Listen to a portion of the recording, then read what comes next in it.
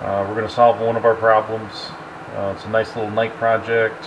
Going to get rid of our flat tires. Going to make some rollers with stuff we had laying around the house, and plus I had to go buy some wood to make a spacer. But the rollers we had for moving the cars around work out perfect with a little spacer in the old wheels. They add up to keep the center line of the wheel right where I need it to simulate roughly a 27-inch tire. So pretty happy with that. Had a friend lend me his tire machine, let me use it, so I took the old tires off and we'll get those properly disposed of. But I'm going to go ahead and make some rollers that keep the ride height where we want it. So we're going to go ahead and start that.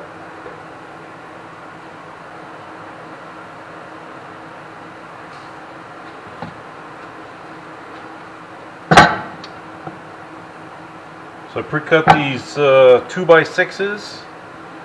I'm just going to mark some holes.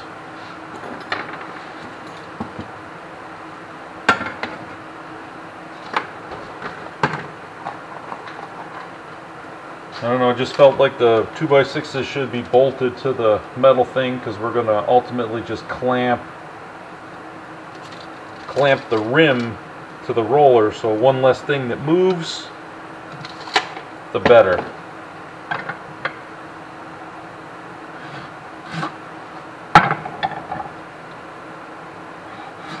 No exact science to this, kind of making it up as I go along. But I can't help it. I got to make them all the same.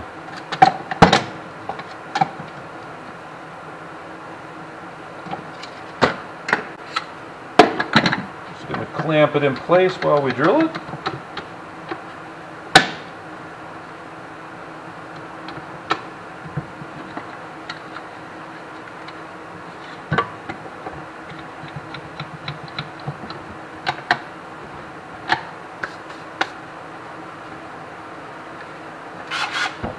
Drill a hole here.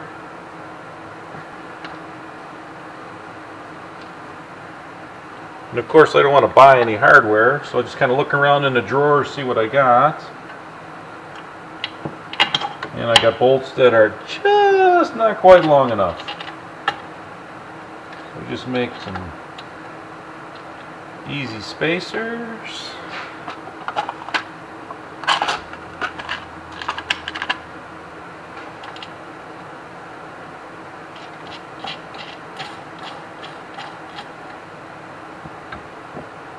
Not more complicated than that.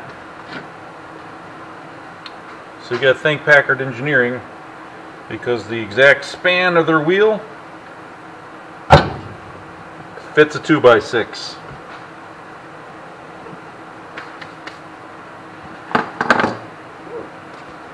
So we're just going to use some ratchet straps to hold it down. Commercially available stuff, and maybe I could have fixed all the flats, but this is costing us basically 13 bucks. Everything else I had laying around the house, so quite happy with the low cost on this. Okay, there we go. It's not going anywhere. That's basically it. So we can't put them on the car yet. On the ground.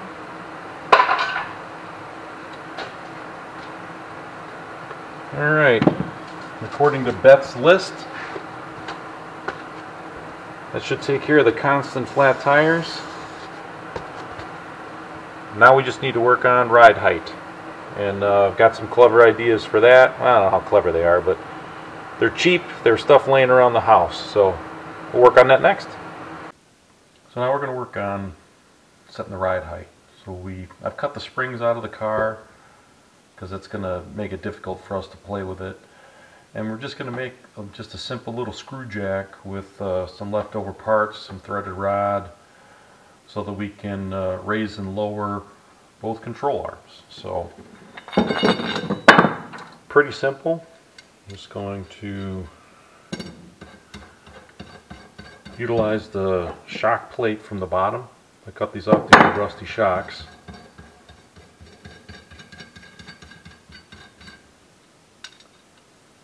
So Got some threaded rod laying around. Did have to go bag a bag of 1/2-inch nuts. I didn't have a bunch of those laying around, so pretty simple construction. This, 2 lock nuts.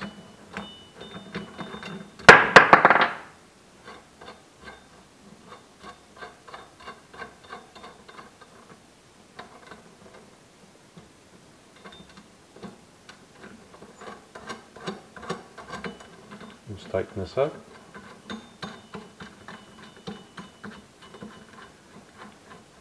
going to keep this so it still spins. So the threaded rod will spin in there. And at the top here we're just going to weld the nut to the frame. And so when we have that nut on the frame, I'll be able to turn this and be able to move the A-arms up and down. So pretty simple stuff. But we should be able to dial in our ride height after we take the chassis off the jack stand. So there we go. It's installed, nuts welded on there. And really just turn this up and down, and I can raise and lower the ride height as necessary. So I'll put the wind on the other side, and then we'll work on setting the ride height for the back end. We got the front suspension dialed in, or we can tune it now. But now with these leaf springs, we're not going to be able to lower the rear end where we want it to get the frame 6 inches off the ground.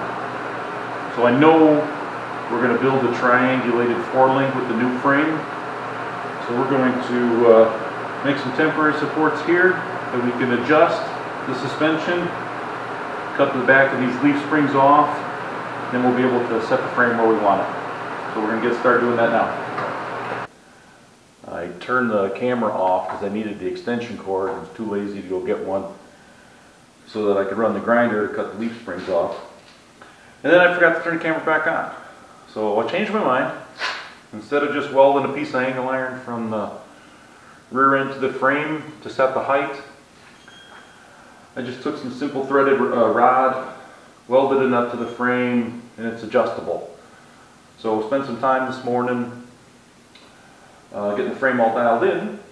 So now it is at ride height, and I can tweak each corner with a threaded rod if I need to get it set. So right now it's set at bottom of oil pan is 6 inches off the ground, and then when we make the new frame, that's what we use as our gauge. But right now, this is perfect for us to use as a mock-up.